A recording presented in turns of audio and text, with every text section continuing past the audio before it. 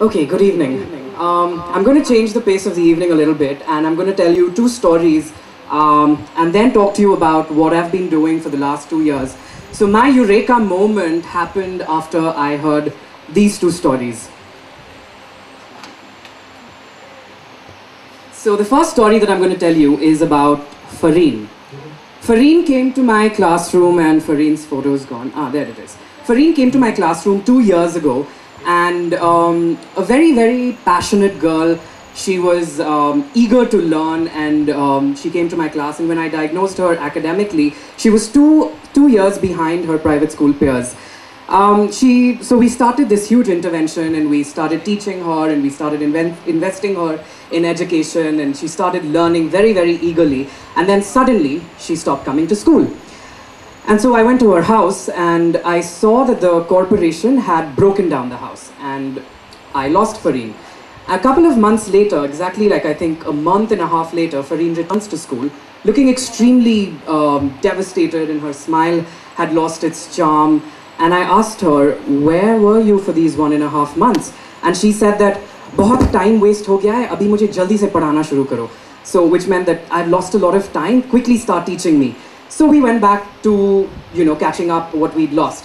That afternoon, after school, I walked home with Fareen, and I saw her living under the Goregaon flyover with literally a shed, a tarpaulin sheet, and she lives there with her 3-year-old sister and a drug addict of a mother, and she takes care of that family.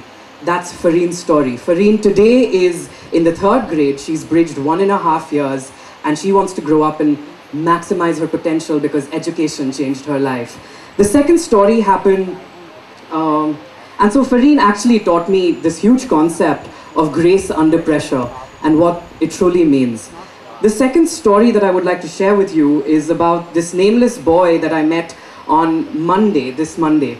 I was going to work, and this young boy, my rickshaw stopped at the traffic signal, and this young boy selling coloring books comes up to my rickshaw trying to sell me his coloring books, and I noticed his fingers were bleeding. So I hop out of the rickshaw, buy a bottle of water, and I'm trying to clean his fingers, and I start talking to him. Where do you live? He says, I live with other children in a nearby slum. I said, what do you like doing? So he said, I like coloring. And I said, well, good for you, you have so many coloring books. Then he looked very suspiciously at me and said, are you mad? These coloring books are meant to be sold and not colored in. So I said, let me buy you 2 coloring books, and I dug out a box of crayons, and we colored. I said, I'm going to come back tomorrow morning and we'll do the same thing tomorrow morning. The next morning when I went and I stood at the same traffic signal at the same time, I couldn't find him. On Wednesday again, I couldn't find him. On Thursday, there was another little boy selling the same coloring books, and I asked him, where's that little boy who was selling coloring books on Monday? And he looked around, and the lights were going to turn green, and he said, वो ठीक से धंधा नहीं करता था, सेठ ने उसे मार डाला, which means that he didn't sell enough coloring books, and so the Seth killed him. And this boy taught me a very, very, very important thing, which is a sense of urgency. And 2 years ago, a very, very ordinary boy left a very interesting career and wanted to do something extraordinary.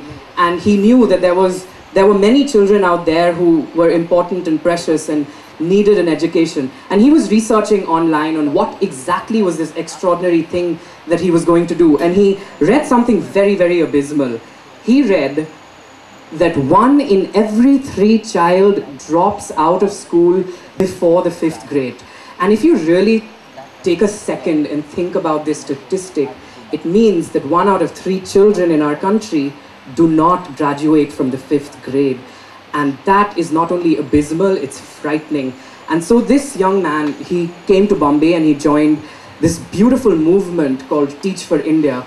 And Teach for India, it's not easy to join Teach for India. Teach for India demands 2 years of your life. It requires you to be not just a teacher in a low-income classroom, it requires you to be a leader to end this very, very inhuman inequity in education which plagues our country. And so Teach for India was something that I did for 2 years. And when I walked into my first classroom, I had these 49 children who were more than 3 to 4 years behind their private school peers. And thus began this conversation of how am I going to amplify the dreams and potential of these 49 children. And it wasn't an easy thing to do. You have to, so if I explain my classroom to you, it's 49 kids who come from Bombay's darkest slums. They live in 10 by 10 rooms with 15-member families. They fight every day for a square meal. They fight to stand in a line and fill water. They do not have a patient ear in the house. They don't have a nurturing touch. They don't have the luxury to be creative and to amplify their dreams. And then they came to this classroom where I suddenly told them, you can be who you want to be. When I walked into that classroom, I asked them one question, "Bade hoke kya banna hai?" And the answers that I got back shocked me. They said, "Bade hoke vegetables sell karna hai, bade hoke building mein jharu pocha karna hai." And I didn't know how to debrief this with a group of 10-year-old kids. And that's when I learned that I need to break them out of this cycle of mediocrity and really, really make them aspire. And how can I do that? How can I stop them from thinking small dreams? How can I start them to believe that excellence is possible for every single one of them?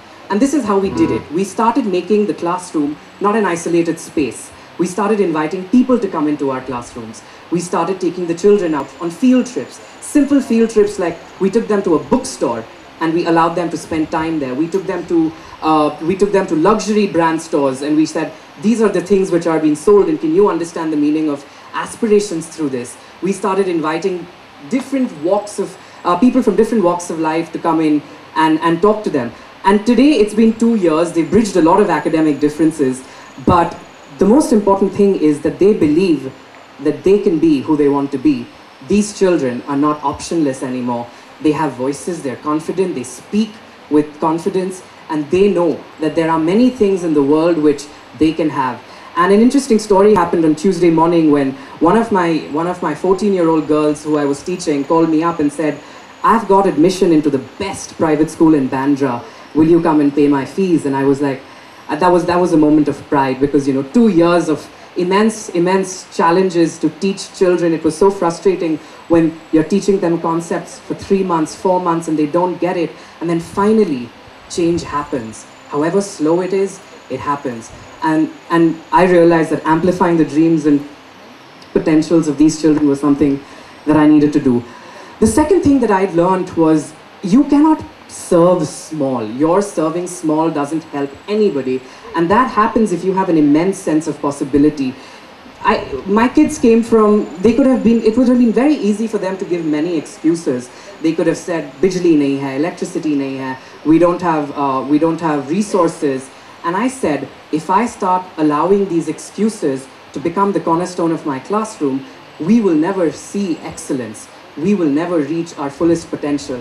And so with an immense sense of possibility, I walked into the classroom saying that I might not have many things. I might not have a fan on my ceiling. I might not have a library as good as other schools. I might not have beautifully painted walls, but I have the will to change the lives of these children. And I also learned compassion. And I learned compassion when I first walked into a slum in Bombay. And I realized that compassion lies truly in the heart of the families that from where the children come. And I realized that the parents that send these children to school have huge expectations of these kids. They might be poor, they might think another set of hands could mean another set of income, but these kids and these parents truly believe that education is the cornerstone and education can really change the way they perceive life. And before I proceed, I'm going to